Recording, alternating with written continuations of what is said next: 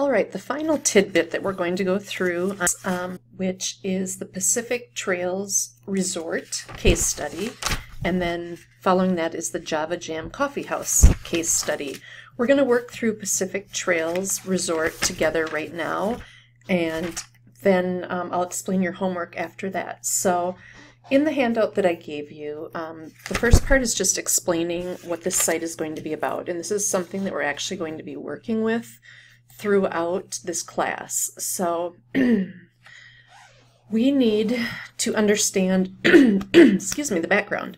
So if you look at your handout, Melanie Bowie is the owner of Pacific Trails Resort, located on the California North Coast.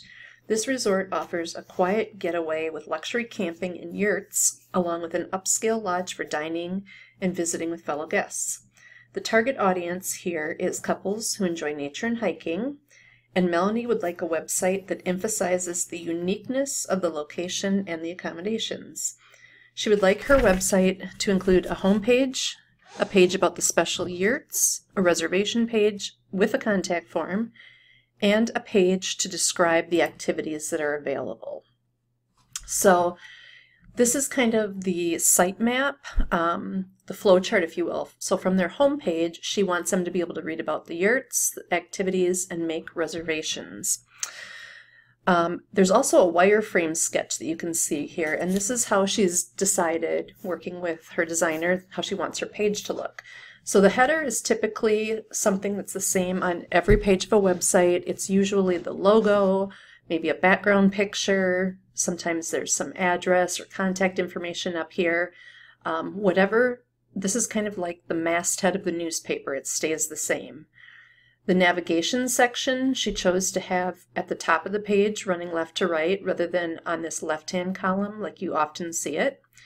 The content area is where she'll have some divs, and remember, think of those as clear plastic bins, and what you put in them you later can give a label to, and then you can stylize it depending on the label. So if you tell it to be like we talked about in class, putting kids' clothes in there, so like winter to toddler clothes, that's how you would label it. And then later on, you could say, anything that I have in that div, the winter to toddler clothing div, I want to be on a pink background with white letters in Arial. So that's the stylizing that we'll learn about later. And then the final section down here is the footer. So 3 of the 4 of these remain constant from page to page. It's just this content div that changes out page by page. So with that in mind, they want us to get going on making this, but we're going to start even at a level prior to this. We're going to go to our desktop or to your jump drive, whatever it is that you prefer, and we're going to make a new folder for this. So I'm going to right click and choose to make a new folder.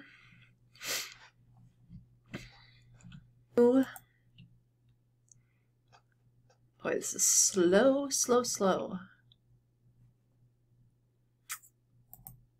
New folder, and I'm going to call this new folder Pacific or Pacific Trails, whatever you want to do. Evidently you have to count to 100 before it actually works.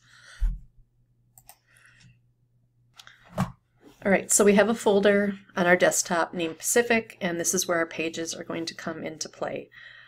Task 2 talks about creating a home page, and it's going to look like the figure 2.27, but instead of guessing what they want us to do, we're actually going to move on to the next steps, and we're going to follow their directions. So let's go into Notepad, and I would recommend that you grab that template document again that's blank. It has all the basic skeleton, if you will, that we want. And we just need to make some changes here. So first of all, let's do a file, save as, and we need to save this into that folder that we just made, in my case on my desktop, and the folder is called Pacific. So I'm going to save it in the Pacific folder, and the name of your home page within any folder always has to be index. So index.html. I had the .html extension, so I didn't have to type that in this time, and I can see it worked. So up here I have index.html. From here, step 1 says use a descriptive page title. The company name is a good choice. So right here we're going to type in the company name. So Pacific Trails Resort. Again, the spaces before and after it mean nothing. I could delete those out or keep those. Then they want us to move on, and this wireframe, which is this, it's this. It's the chunks that we're going to use to later stylize. So we have a header, a nav, a content div, and a footer. And number 2 says in the wireframe for the header. So in our body, the first thing that we're going to do is have an opening and closing header tag. And the reason we're doing this, it makes no difference. Our code won't look any different. But the reason we're doing this is that later on when we switch to CSS and we're stylizing this, we can tell everything in the header tags, for example, to be on a blue background and to show this particular picture on the far right. So we can give it stylizing rules. So in this header section, they want the text Pacific Trails Resort contained within a heading 1 element. So we need to do !h1, and then the words that they want are Pacific Trails Resort. And then close out your heading 1. Let's save and run this in Chrome, and I want to show you some differences. Or actually, that there is no difference. It's more of a similarity. So I'm launching it in Chrome, and it's taking its sweet time.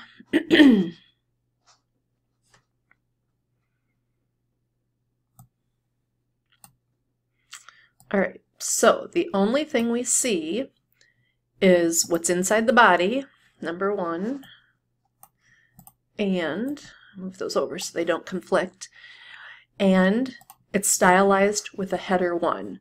I want to show you that this header tag means nothing. I'm going to actually take it out, and I'm going to save and refresh this over here. It looks exactly the same. I have a heading 1 in my body. So the reason that we have these header tags, like I told you, is so that we can stylize this area later on.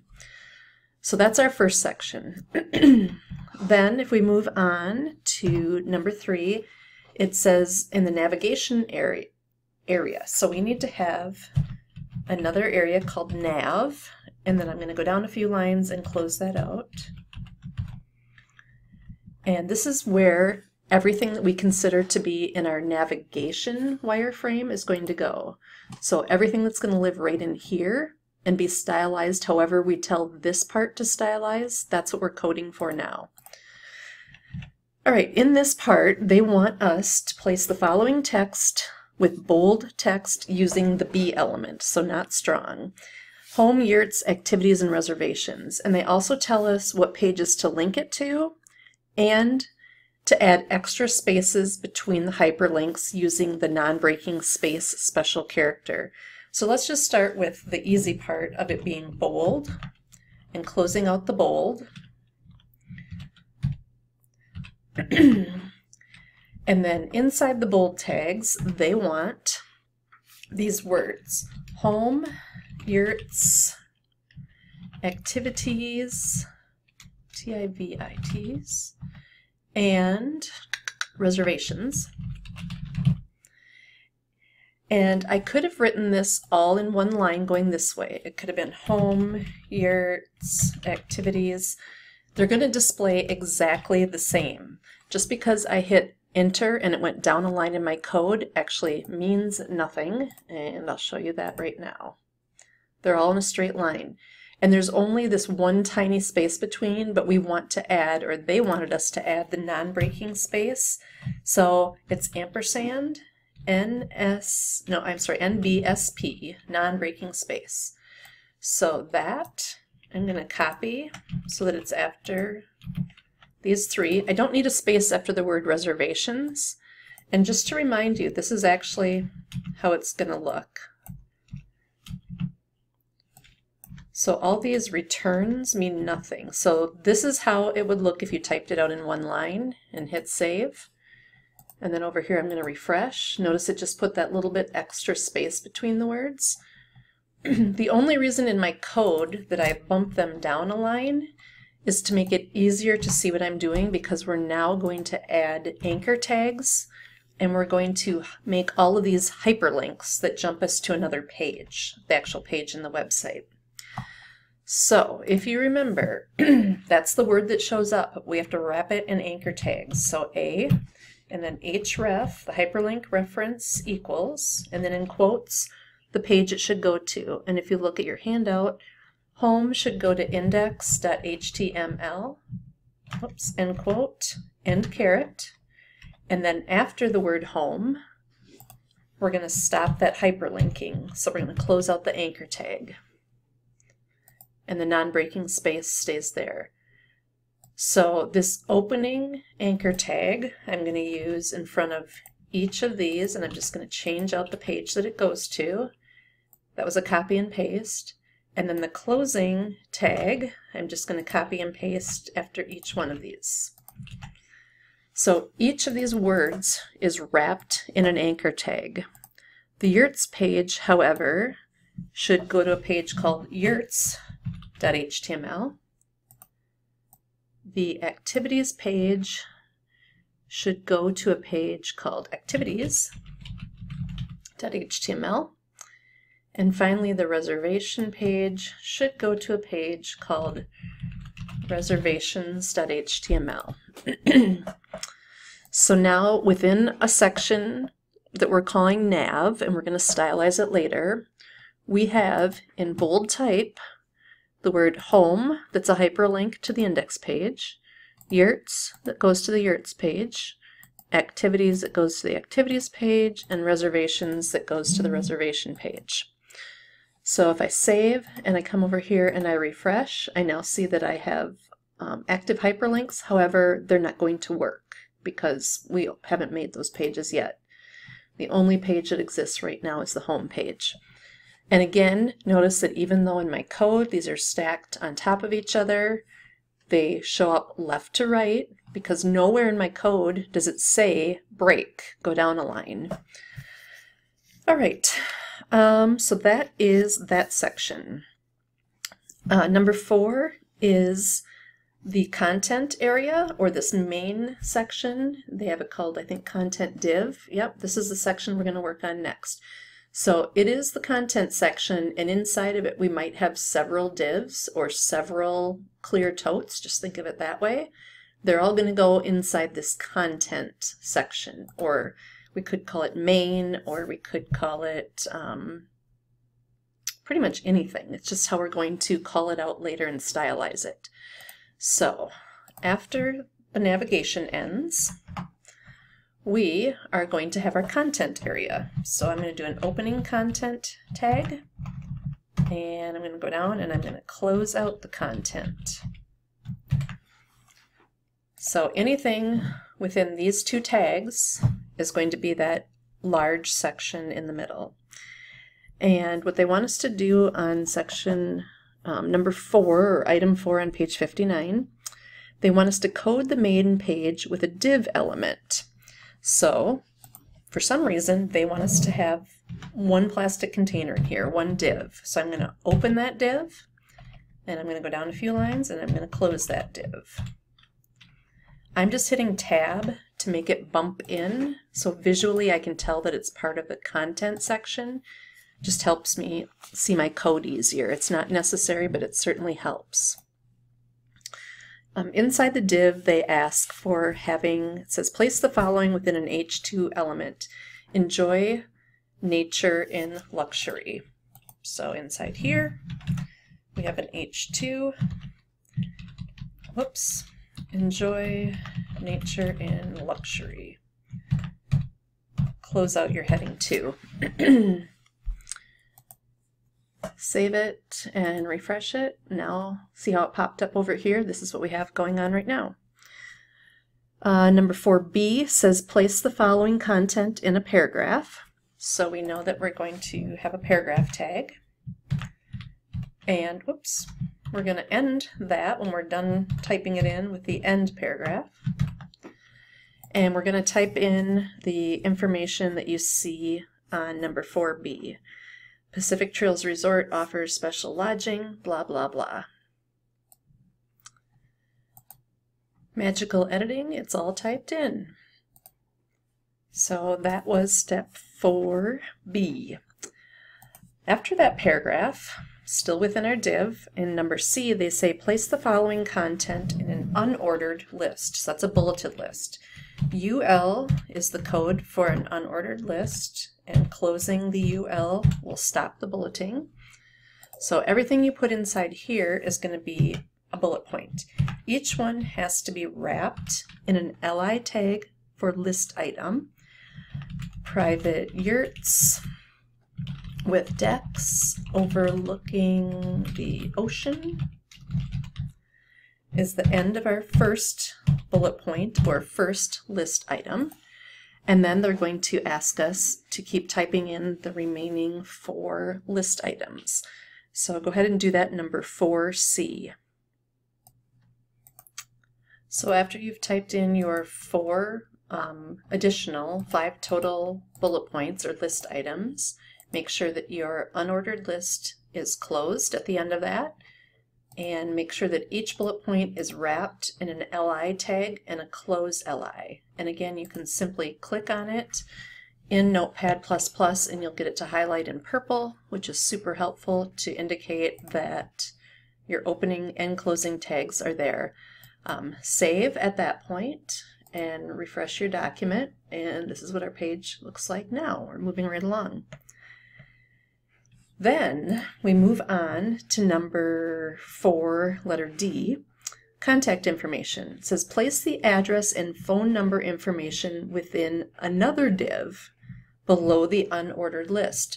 So this part is our big clear tote. This is our first div, and inside of it we're going to put a smaller clear tote. That way we can tell maybe this section to be on a white background, but when we get to our address section, maybe we want that to show up on a light blue background, just the address. So that's why we're putting it in its own div. So we need to open a brand new div and close out that div. So here's our second one nested inside this first one. So think of this as big clear plastic tote, smaller plastic tote inside of it that we're going to stylize differently. Inside this div is where they asked us to do the address information. And in the directions they say use the line break tags to help you configure this area and add extra space between the phone number and the footer. So we're going to add the name of the business, Pacific Trails Resort. And to get it to force down to a new line, hitting enter on our keyboard does nothing. We have to use the break tag, and that will automatically push it down a line. I'm hitting enter just so it's clean, but I could keep writing, and I'll maybe do that just to show you. I could keep writing right along here. So 12010 Pacific, whoops, Trails Road. And then if I want it to jump down another line, I do the break code again. Zephyr, California, 95555, break again, and then the phone number, and that would be the end of it. And I want to show you how even though I ran it all together in one line, the break code is what's going to force each item down a line. So notice how it looks perfect over here. The only thing that's slightly different, if you look at the screenshot on figure 2.27, there is extra space between these two, so we need to add some space here. And the easy way to do that is to just add a second or maybe third break. So I have break, break. I'm going to save that, and now when I come over here and hit refresh, it bumped it down a line. And then they also said in their directions to add some extra space between the phone number and the footer. So that's what's coming next. So we're going to add 2 breaks after the phone number. Now this won't be obvious until we actually put in a footer, because obviously we aren't going to see any difference here. In our code we have it, but we're not going to see it yet. So if I refresh, it looks no different, but now the footer is being forced down into this area. So we actually, and it looks kind of weird, but we have 2 closing divs next to each other, right here and here. But notice this second to the last one only closes out this smaller div of the address, and this very last div closes out the whole big one. Just so this is easier for me to see later, in my notepad I am going to force each one of these down to another line, because it helps me actually see it a little bit better.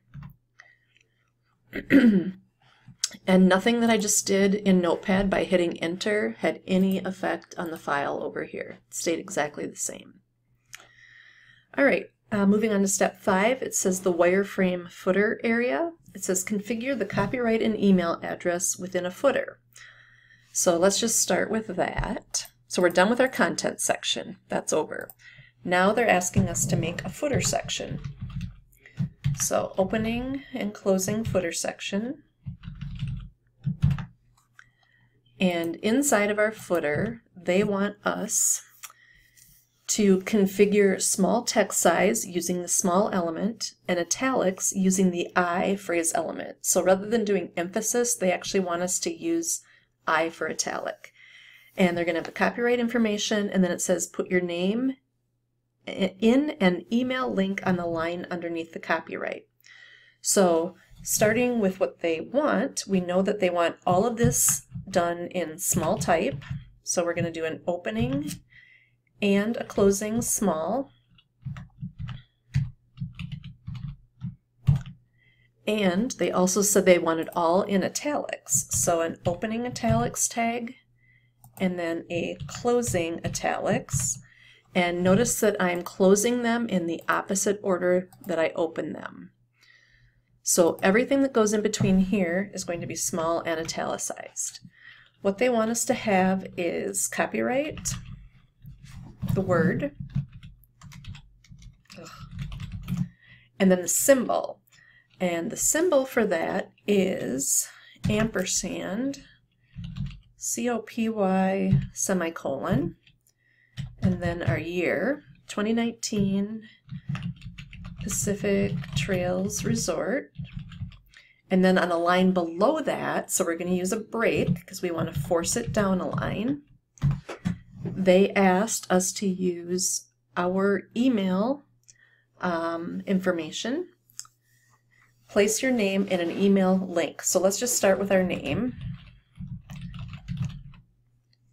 And that could be the end of it. So we'll come back and finish this, but I want to show you right now we have the copyright word and symbol showed up. Using the break, forced our name down to the next line. So this would work, except this isn't a hyperlink to our email, and that's what they ultimately want us to do with our name. So if you remember how we accomplish that, we need to use an anchor tag and an href, like where is this going? And then in quotes, mail to, and then go ahead and write your email address for school.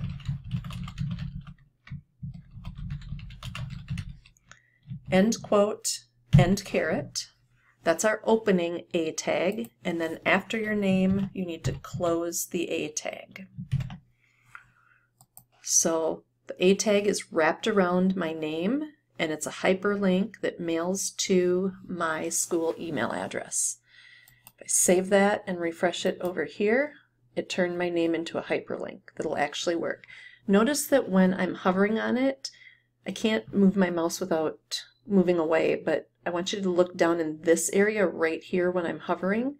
That always tells you where the hyperlink is going to. So it's a good habit to look down there to see. So the word activities, if I look down at the lower part of my frame here, it says it's going to users BRBA desktop Pacific activities.html. That's the file that it's pointing to. My email is actually, this link is actually going to email to me. So at this point, our index page and our Pacific Trails page is perfect. Here's what it looks like. Here's the code. So make sure you save it if you haven't already. And then if we move on to the next page, task 3 says they want us to make a yurts page. Again, the simple way, because we want our header to stay, we want our links to stay, and we want our footer to stay. It's just this middle content section right here that we're going to change out page by page. So if we come into this page and we come to our content area, the thing we know that we can get rid of is everything inside the content area. So I'm just going to come down here and delete this out.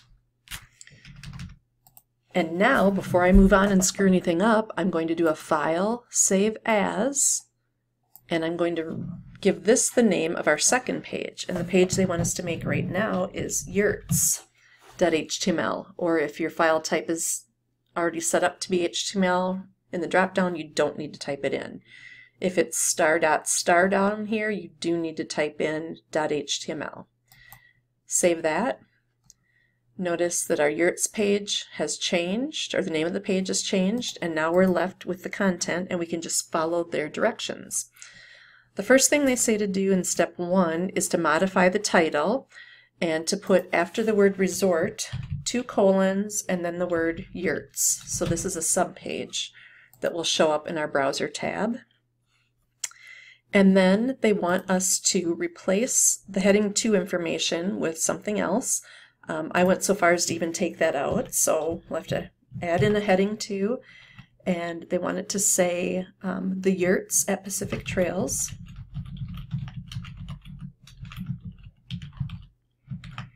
Close out that heading 2, and then they want us to create a definition list with 3 questions. What is a yurt? How are the yurts furnished? And what should I bring? So using DL tags to make an entire definition list and closing that out, DL. Now within this, we're going to have 3 questions or DTs and then 3 answers or DDs. So the information you need to type in is on page 60 in C, task 3, letter C. So go ahead and do that and we'll catch up.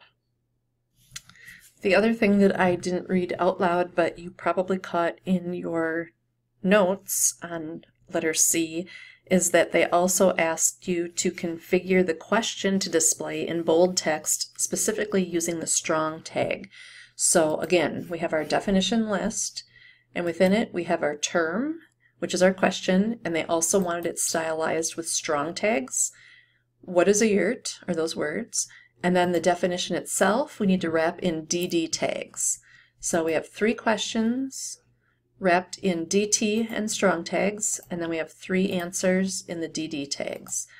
All of that is inside of and wrapped between the opening definition list and the closing definition list tag. When you get that all typed in and the code is clean and works, and you ask to see it in Chrome, this is what your page should look like. Again, your heading 1 didn't change, or anything that's stylized in the header area. Anything that's in your nav area, which are those 4 words and the hyperlinks, didn't change. Anything that's in your footer area, which are these 2 items in small and italic, that didn't change. Inside our content area, we do now have a definition list and a heading 2. Also, because you now have 2 pages, from this yurts page, we can get back to the home page. And from the home page, we can jump to the yurt page. So we have 2 of our pages done and ready to go. We do not have the final 2 ready. So if your code looks good, you are successfully done with making Pacific Trails 2 pages, which is the work that we've just worked through page 60. So I'm going to show you the next step, which is in your handout, and that is JavaJam Coffee House. And it looks very much like what we just worked through. It's almost identical, as a matter of fact. There's a home page with menu and music and jobs coming off of that. The wireframe is exactly the same, with a header at the top, then navigation, then content and footer.